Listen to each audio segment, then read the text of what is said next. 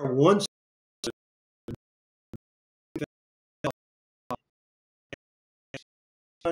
me in a couple here, and we're gonna I'm gonna ask him about some of the questions about people. People keep asking me. I can't remember the guy's name, but you guys keep asking me about this guy from the Aryan Brotherhood who was around back in the day. Was it Brian somebody? Can't remember his name. Um, hmm. Hmm. Anyway, I'll think of it later. Uh, and also, I want you guys to know that I wrote to Ghislaine Maxwell, the lady from, uh, what's his name? The guy who committed suicide uh, with all the little, the pedophile dude. Uh, anyway, she's doing, I guess, 15 or 25 years in the federal women's prison in Tallahassee. I wrote her. I was asking her if she wanted to come on the show, She didn't even bother to respond. You know what I mean? I heard that some girls were trying to extort her, and she told on them. What'd they expect, man? What the fuck? Anyway, she's not really popular there. Let's put it that way. And somebody said that I don't like to repeat this shit, but somebody said that she won't take a bath and that she smells bad. I mean, that's what the inmates are saying, right? I kind of figure that I don't see that being I don't really see that being a true statement right there. I'm taking my shoe off. That's what I'm doing. I just come back from the gym. Um, I don't see a woman of that caliber, letting herself go, her hygiene go like that. I just don't see that, man. Uh, it doesn't make sense. It's not, her snitching on somebody who tried to extort her. That I do believe, But anyway, man, just came back. They closed Planet Fitness early for the holiday. Anyway, so John should be calling up any second, and when he does, I want to ask him about who the hell is the guy you guys want to find. Let me find out. Let me find out. Christ all fucking mighty. All right. Just had it.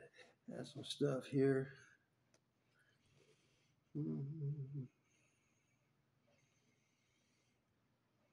No, Christopher Gibson, brother of Gibson. Everybody wants to know about this guy.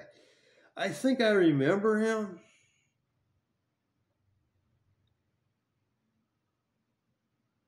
But I don't remember. I know for sure Hevle, I think he was in control unit with us.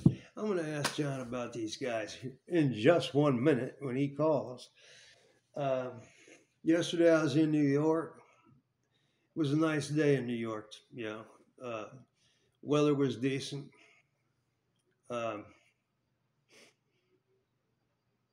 Yeah, I was in East Harlem for a while, and that's a pretty interesting neighborhood right there. You know what I mean? Very diverse, as they say.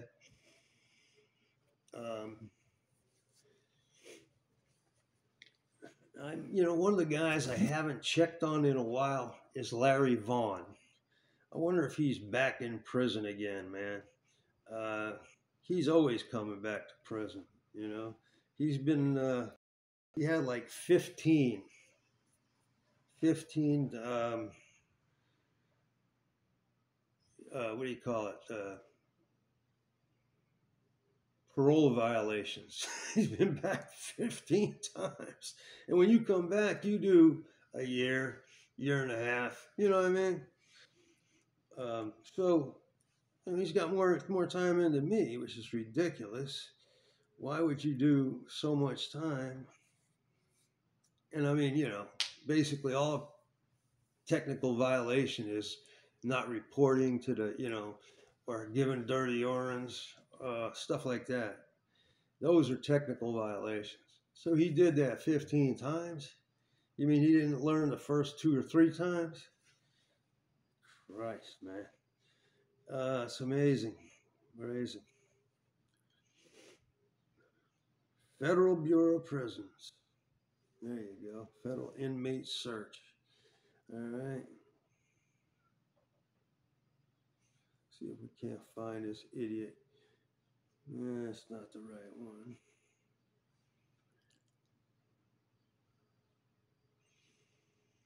Man, come on.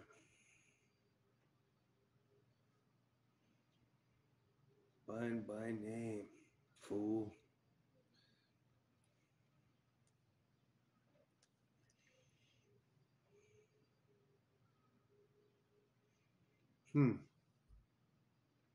Inmate search.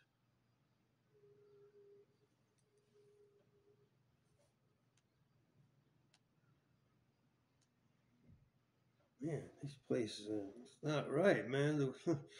It's just not correct, if you know what I mean. Anyway, we're already 3 minutes into this damn thing, and I'm still waiting for John to call. And he will call, trust me, in just a moment. Here it is. I'm going to do it right now. Larry Vaughn. He's white. He's male. And he's, I want to say 73 years old. Let me see. Oh, he's only 72. And he's been out, he got released in 08 of 21. So, I mean, he could be in a state institution or something like that, but, I'm always thinking the worst with this guy, right? He could be free, I mean, he hasn't, it's probably the longest he's ever been out in his life. Anyway, it's amazing. It's amazing. Yeah, so we're going to ask him about Christopher Gibson, and we're going to ask him about Hevle, who, by the way, is a good friend of Bobby Castillo's. And Bobby talked about him. Well, we haven't put the video up yet. We're still editing it. Paul is still doing that. And but he does talk extensively about Hevle, who he was real good friends with ever since they were very young. And I seem to remember a little bit about him, but not much. Myself, I'm talking about. Just a second here.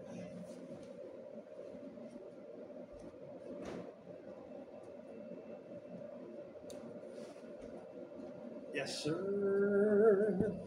I'll have a bottle of water. You know what I mean?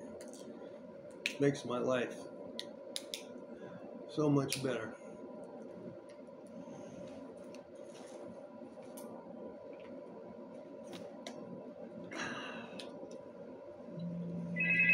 Oh, there it is.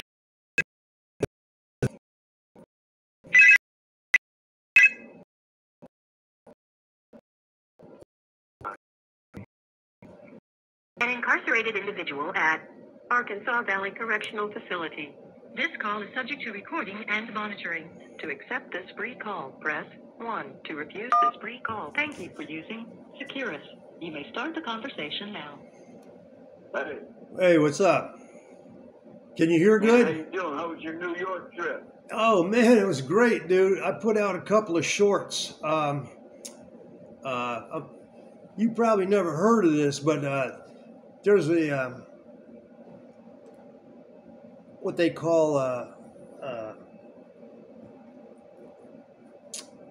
convention center in New York City, uh, and it's 4 blocks long, and like in one block, like 4 by 1 blocks, right? Uh, Right. it's fucking huge, man. I took a few pictures of it, put them online here.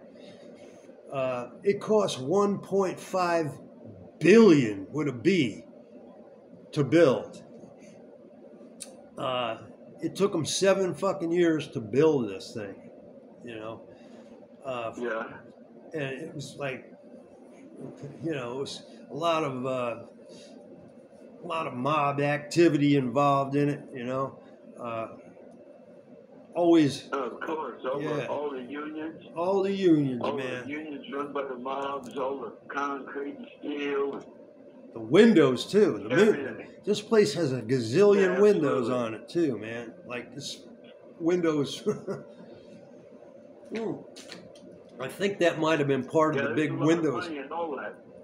Yeah, that might have been part of the big windows case that they had against the mob in New York. That was one of the probably one of the biggest parts of that windows case. I don't know if you remember that. How many stories is it? It's not like it's a couple of it depend. Different parts of the building are bigger than other parts, right? But it's no more than like Right. it's no more than like maybe 2 or 3 stories at the most. Yeah. Yeah. So what have you been Yeah, up to, cool. huh? What happened? I said, so what have you been up to?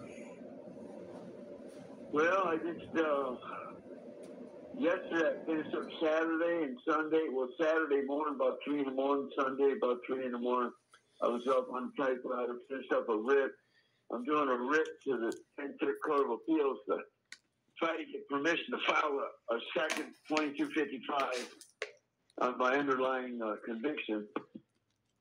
And they're probably going to say no, but I got to exhaust it, right? So I'll go in the law library tomorrow, get on the computer, pull up some of my old dates, like when I filed a direct appeal on this, the exact date I filed for a written certiorari, when I filed for my post-conviction stuff, when it was denied, blah, blah, blah. I got to fill those things in.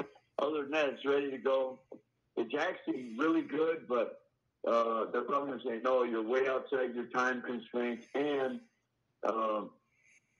that you aren't basing it on new retroactive stuff from the Supreme Court. Actually, I kind of am, but I'm arguing under Sullivan and all that defect in the trial mechanism, which requires automatic reversal, because they put the burden of proof on an element of the crime, which is malice, murder on malice, on a lesser standard. It violated the province of the jury, contaminated jury, gave bad supplemental jury instructions on murder, and all that stuff. So, in the interest of justice, I'm saying they should reverse it or give me authorization to file a second 2255 in my trial court, or reverse it and dismiss it as time served, or just whatever, right? So, Yeah. But I have to do that, and once that's done, if they say no, which wouldn't surprise me, because they're stingy, right? They ain't trying to fucking give up no real action, right? Right. Even though they fucked up. Then what that does is that makes 2255 unavailable, and then it shows that there was a trial defect, a constitutional violation, trial defect in the trial mechanism itself. And that requires automatic reversal. No harmless error analysis under Chapman. It's automatic reversal. So then I can argue that I'm in jail illegally and start pushing shit like that. It'll open up other doors. But I'm trying to do that to get away from the parole board and all that. Why? I'm just trying to reverse it. Why? You know what I'm saying? Well, I mean, the parole board is going to let you go, and I mean, they got to let you go, right? Why do you want to get away from them? No. I mean, no, they don't. Yeah, you know, but no, they don't. I mean, when's the last time you had a write-up, bro? Well, but that's not it. The thing is they all they got to do is find that I still pose a threat to the community, and the only way they can do any of that is they got to look at my history. I seen them a year ago when I had last year when I had my statutory minimum hearing, and he said, "Well, I'm not going to recommend the parole at this time." He says, "But I'll recommend they reopen your case," which they have to, because my out date now, my presumed satisfaction date is 2025 instead of 2055 because I gave 30 years back on that. Nice. But I got them to run it concurrent. So the thing is at that time last year, he says, we're going to do a more stringent review of your record at that time. So what they do is they look at the record, and then based on the record in prison, not only before prison, but in prison, Right. Then they say, well, based on that behavior, we say they extrapolated out that you still pose a threat or whatever, and they don't give you a parole. They do that a lot. Even though the law says you shall be released at 30 years, Yeah.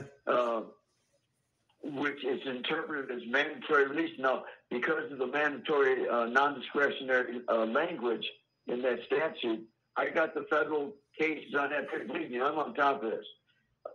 That says I have a constitutional due process protection and expectation for release based on the mandatory language. Now, what I'm going to do when they're trying to say no, and I got to bring a habeas corpus on it because that's what I think is coming, is show that, well, the U.S. Attorney, the Department of Justice, United States Department of Justice, through their U.S. Attorney's Office, themselves said at that time, a couple of years ago, that I've done enough. I've done well enough. Their statement is I've done well enough over the last 20 years or so that would not prohibit me being resentenced and having my sentences run concurrent, because they were fighting that too. Even though under the Sentencing Reform Act, they say if they max you out on one, like they gave me life for murder, anything they give you after that, 1,000 life sentences, they're supposed to run it concurrent. But in my case, it was consecutive. So they fought me on it for over 3 years. And finally, I put all the law in. If I would have went with my lawyer they gave me, I was dead. I was fucking dead in the water. Yeah, right. I had to do pro se shit, reopen the case, get a motion for reconsideration, all that. Then I did all the briefs, sent it to the U.S. Attorney, sent it to my lawyer, then sent him a hard copy with a 1.5 page letter on top of it saying, listen, don't take it personal, but you don't know the law. And this is the law. And the U.S. Attorney got mine. It was a 9 or 10 page brief I put together. That's when they tapped out. You know, brother. Otherwise, I was dead. Yeah, there's a. Hey, I was fucking dead. My out date would still be 2055 if I went with the lawyer they gave me. Right. There's a guy out here who does another channel. There's a guy out here. What's that? There's a guy who does a channel called Blood on the Razor Wire who wrote some, he helped get himself out. Well, I guess, yeah, absolutely. And that's what I'm doing. I'm waiting to get some money out of California. I think I finally cornered them on the lawsuit out there. Listen to this, bro. Listen to this. The guy is now out here. He's got his own station like me, but where he makes most of his money is, doing other people's law work. He is good enough. Yeah, consulting shit. That's what I'm going to do when I get out. He's making a crazy living out here doing paralegal, investigations, media stuff, everything. Do that, man. That's where your money's at.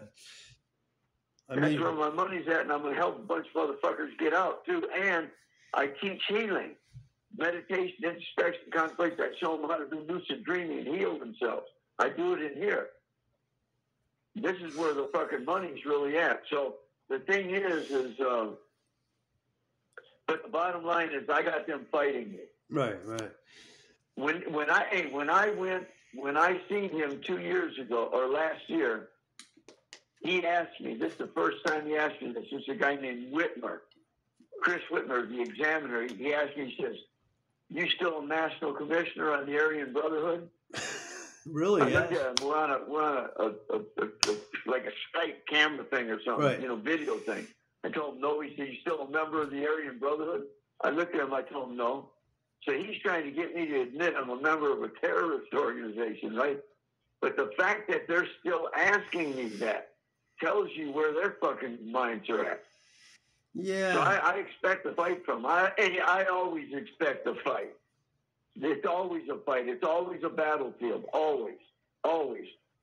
I'm me. And because of me and my history and who I am and what I've been and everything else, it's always a fight. My whole life has been a battlefield. The whole life. I don't expect any. If they were just to give me a fucking pole, I'd be stunned.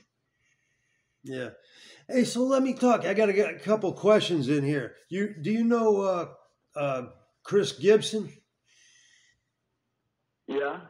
Oh, commenters and viewers want to know what's he all about, man? Talk about him. What do you know about him?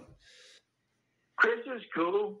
Chris is a good guy. Last time I talked to him when I was in the ADX room before they snatched me out of there in 2003 and sent me out to California and gave me an intern shoe program in Pelican Bay. I had to battle my way out of there too. They forgot that I do law.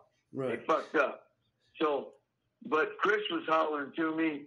I was down. We were in the same cell block, but I was on C range. He was out in the outside rec, and I was on the inside rec in lower C, but I could holler to him. And he was hollering about presidential delay on the indictments and stuff like that, trying to get information on. So I was giving him information on that, right? Him and the guy out in the other rec cage and inside rec, outside rec for them, but it's single rec. They were on single rec there with Steve Hicklin. Call him Vern. And Chris, we call him Garfield because he doesn't like it, but he looks like Garfield the cat. He looks like Garfield the cat. Yeah. So, but yeah, Chris was a good guy, stand-up guy. How did he get in the Him brand? and Steve Hicklin were rap partners because they stabbed up Monster, a guy named Monster. Didn't kill him, but they stabbed him up. Where was this? And that was years ago. I guess Monster was fucking in the hat for something. I forget all the particulars about it, but anyhow, they got on him and stabbed him up. He's a big old boy. They stabbed the shit out of him. And but yeah, but I haven't had contact with Christian, Yeah. fucking decades. Yeah, I know. You know what I mean? How did he get into brand, So- though? How did he get into brand? Stabbing up Monster. Oh, that on was it. Monster. Okay, yeah. Yeah, wow.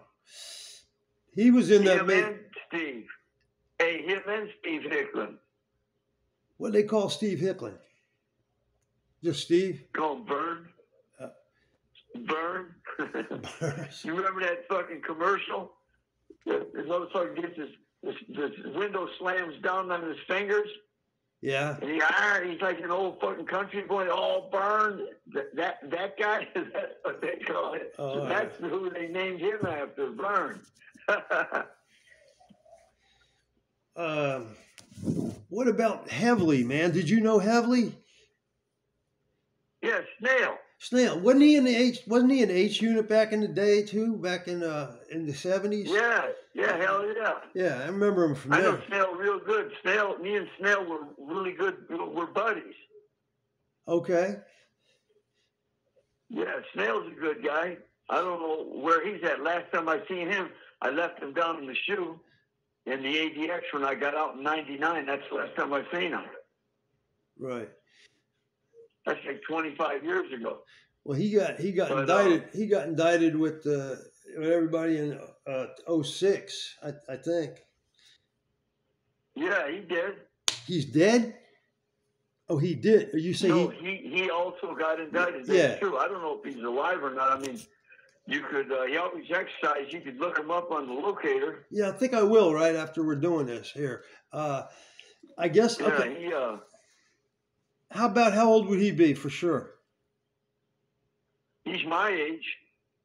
I'll be 73. He's my age, right in this age bracket here. Okay, I'll check it out on that. Yeah, because you don't have to be right on the money. You can be two years either way on the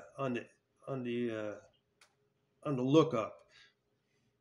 Yeah, his name's Edgar Hevle.